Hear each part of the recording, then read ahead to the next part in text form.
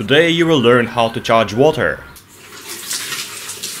I need the old good 1 million volt generator. There is a transformer, discharger, all as usual. Then I set near the bottle of the tap water.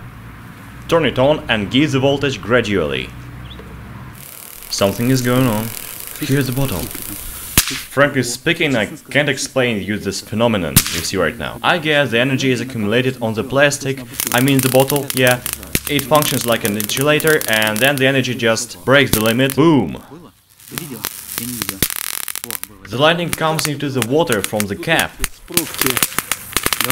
You mean it's inside? Yeah, right there.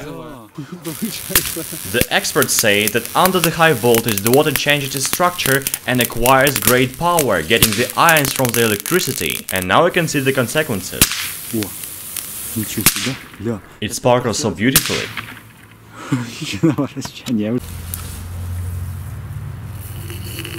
Whoa, what is happening?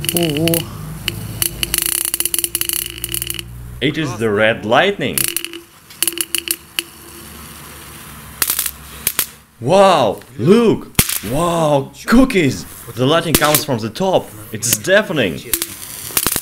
The mortal trick, I feel my hair started moving.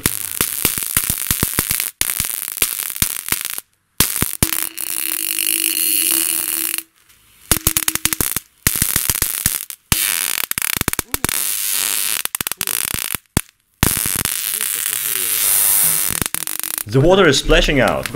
Now let's turn it off. It did get some charge. Do you hear? It got electrified, really. Have a look. And now let's charge Coca-Cola. I think it's a common knowledge that the Coca-Cola contains some orthophosphoric acid. This means it will accumulate much more electricity than water. Placing it right on the electrode. Switch it on.